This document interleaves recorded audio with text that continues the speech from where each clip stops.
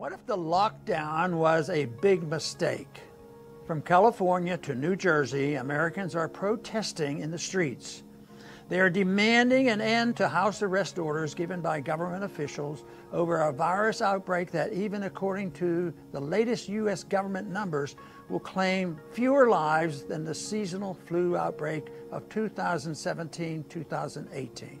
Across the U.S., millions of businesses have been shut down by executive order, and the unemployment rate has skyrocketed to levels not seen since the Great Depression.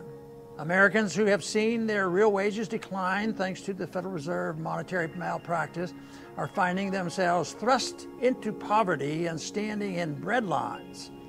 It is like a horror movie, but it's real. Last week, the UN Secretary General warned that a global recession resulting from the worldwide coronavirus lockdown could cause hundreds of thousands of additional child deaths per year. As of this writing, less than 170,000 have been reported to have died from the coronavirus worldwide. Many Americans have also died this past month because they were not able to get the medical care they needed. Cancer treatments have been indefinitely postponed. Life-saving surgeries have been put off to make room for coronavirus cases. Meanwhile, hospitals are laying off thousands because the expected coronavirus cases have not come and the hospitals are partially empty. What if the cure is worse than the disease? Countries like Sweden that did not lock down their economy and place the population under house arrest are faring no worse than countries that did. Sweden's death per million from coronavirus is lower than in many lockdown countries.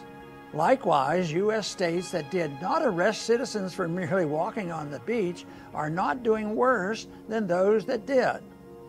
South Dakota Governor Kristi Noem said last week, "We've been able to keep our businesses open and allow people to take on some personal responsibility." South Dakota has recorded a total of 7 coronavirus deaths. Kentucky, a strict lockdown state, is 5 times more populated than South Dakota, yet it has some 20 times more coronavirus deaths. If lockdown and house arrests are the answer, shouldn't those numbers be reversed, with South Dakota seeing mass death while Kentucky dodges the coronavirus bullet? When Anthony Fauci first warned that 2 million would die, there was a race among federal, state, and local officials to see who could rip up the Constitution fastest. Then Fauci told us if we do what he says, only 250,000 would die. They locked down America down even harder. Then, with little more than a shrug of the shoulders, they announced that a maximum of 60,000 would die, but maybe less.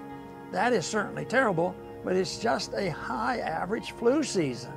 Imagine if we had used even a fraction of the resources spent to lock down the entire population and focused on providing assistance and protection to the most vulnerable, the elderly, and those with serious medical conditions.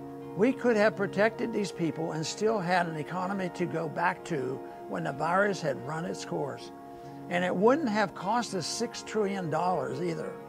Governments have no right or authority to tell us what business or other activity is essential. Only in totalitarian states does the government claim this authority. We should encourage all those who are standing up peacefully and demanding an accounting from their elected leaders. They should not be able to get away with this. Thanks for listening.